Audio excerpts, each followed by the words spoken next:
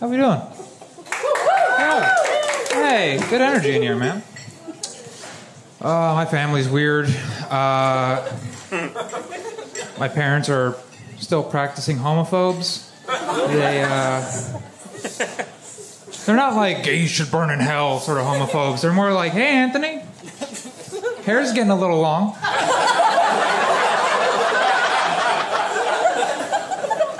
Like, if I can't, like, go out somewhere and, like, a waiter gets a little too close to me, they're like, we think he likes you.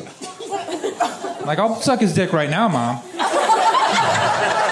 You think he likes me now? We're gonna get this food to go, because I'm about to be full. Full of dick. That's stupid. That's pretty dumb. My cousin tried to sacrifice himself to the devil on a mountaintop when he was 13. It's a mouthful.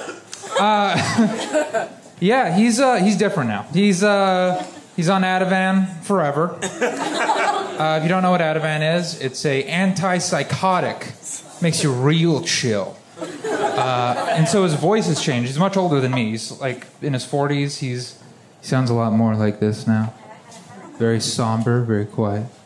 And he texts me late at night. He goes, hi, cousin. I've been praying for you. God has big plans in your future. And I'm like, which fucking God, man? Like, what are you... Is this the guy from the mountaintop? You better fucking let me know. It's scary.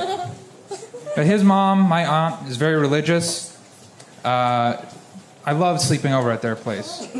I loved it because she would let me stay up as late as I want. I got to watch Justice League, and I could eat as much ice cream as I wanted.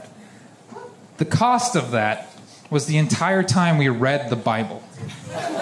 And it wasn't like a kid's story time either. She would smoke a cigarette and be like, you know what they did to Job?